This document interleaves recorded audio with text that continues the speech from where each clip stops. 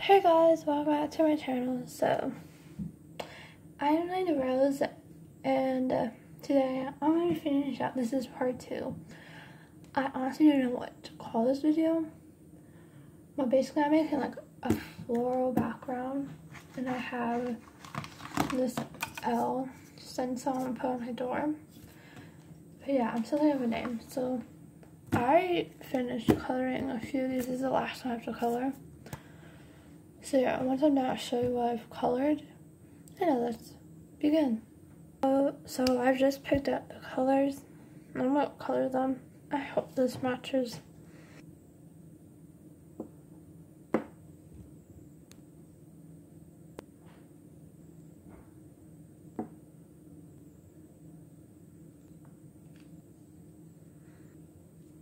Okay, so I finished with that.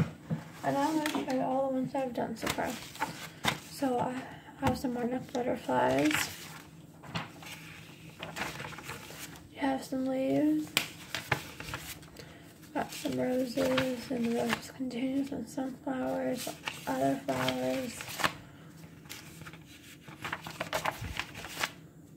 and these. So now what I'm going to do is I'm going to cut them out, and yeah, and put them on my door.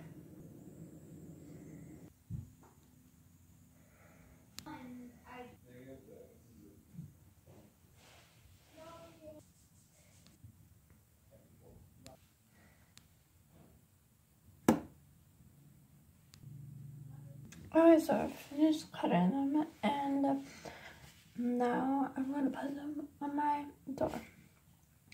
I had to cut them like this because it would take too much time to let in out fully detail with my scissors. And plus, it would also break easily. But yeah, now it's time to tape.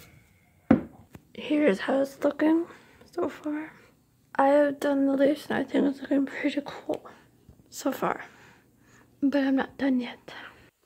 Now I got most of the roses out except one, and some of the tiny flowers. I got some of the butterflies up. I'm almost done.